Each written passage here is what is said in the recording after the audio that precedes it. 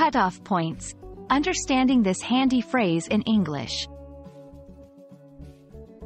Hello, everyone. Welcome back to our channel where we make English learning fun and easy.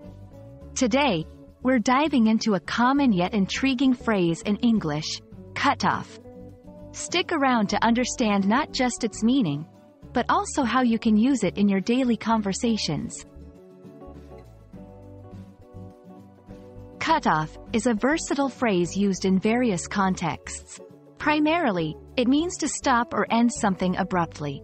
But the beauty of English is in its nuances. This phrase can be used literally, like cutting off a piece of paper, or figuratively, like ending a discussion. Here's where things get interesting. In everyday language, cutoff is often used in scenarios like 1. Time limits. The cutoff time for applications is 5 p.m. tomorrow. 2. Disconnections. I was cut off during the phone call.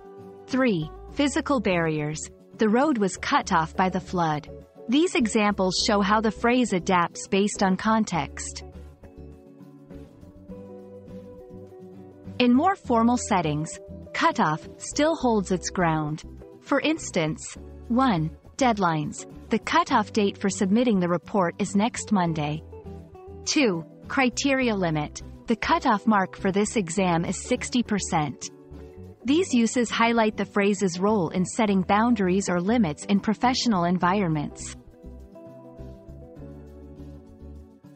English is rich with phrasal verbs and idioms, and cutoff makes its appearance here too. Consider these expressions.